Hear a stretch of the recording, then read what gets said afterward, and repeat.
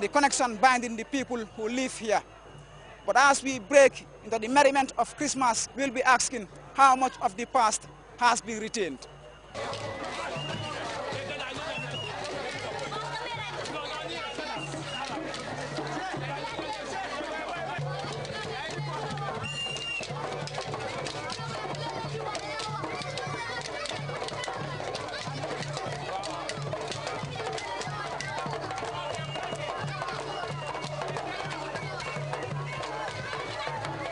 Even on Christmas, he's busy with work. I can see you have a lot of cultural works to oversee, with the city boiling up in merriments and activities celebrating Christmas. In Banjul, it's really special. Yes, Prima, thank you very much. I think we have to share the joy with the people of Banjul. As the custodian of the city, we have to be here and then share the joy. And I can see since morning after the church mass by Christians, I mean, the whole city got together, Muslims and Christians as one, to celebrate the day. I mean, we've been seeing a lot of cultural activities. I mean, masquerades, devil fairies, masks coming out in different trends and designs. I mean, how was it in the former days? It must have been beautiful for Banjul to retain a culture like this.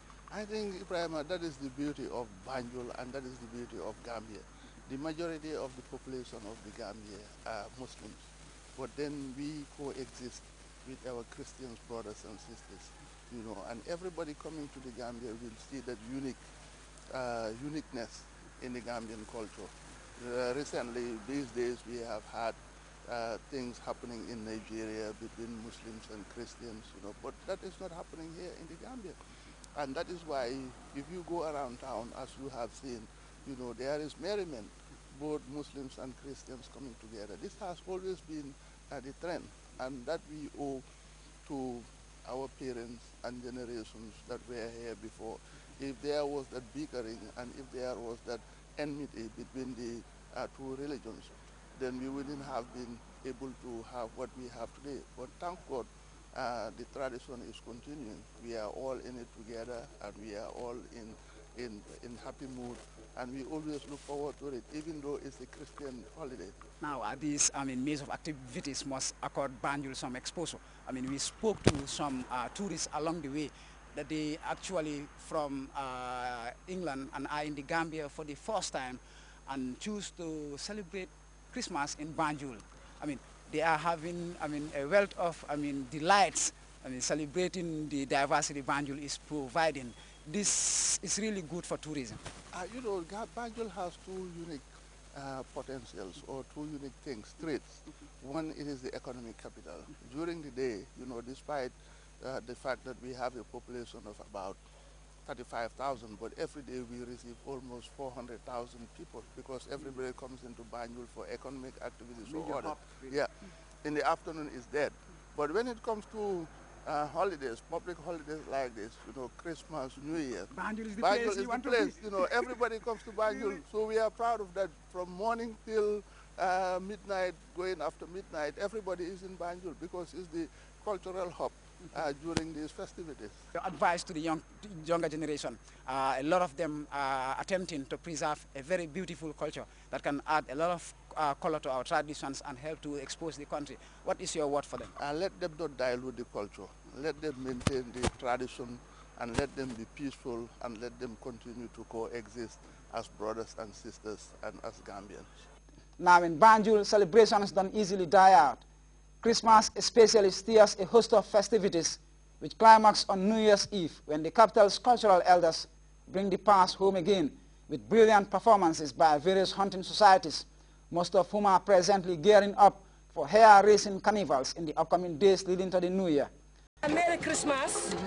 ñu fekkee ko ci at yu bare su déwén naree ñaaw yal na mel ni ren yàlla dundal GRTS te barkel leen te ndaw yi fa nekk yal na leen yàlla may fan bu guddaa wér gu rafet ñuy wis nag suñ président waaw happy Christmas muy président bu baax di alxaaji Cheikh professeur Yaya Ejeje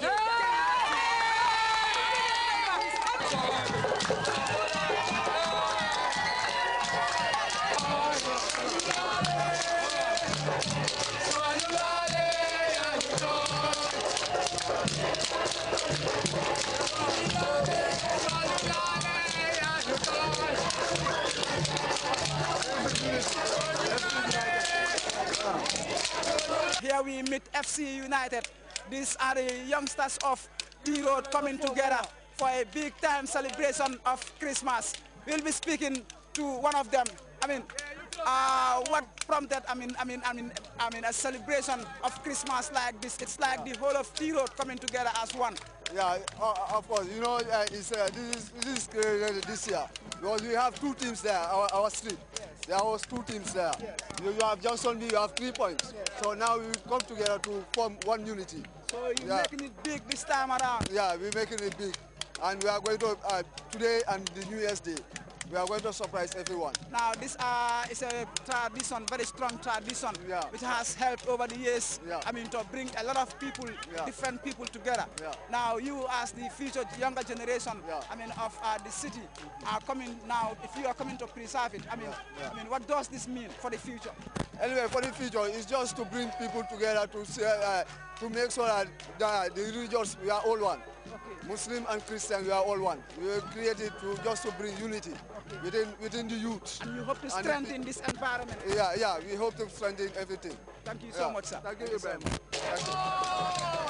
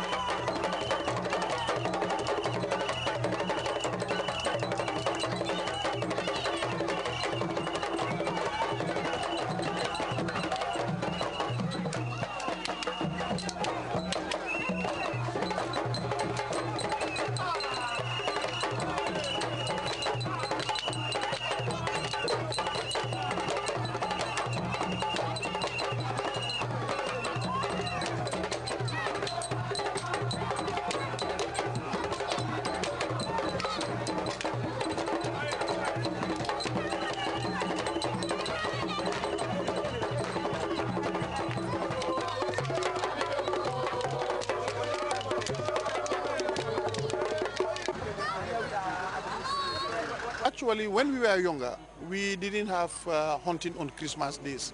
Normally, hunting was organized by the big societies, and it's only on New Year's Day and at Easter Monday. That is the time that hunting used to come out. But initially, you used to have what we call macalos,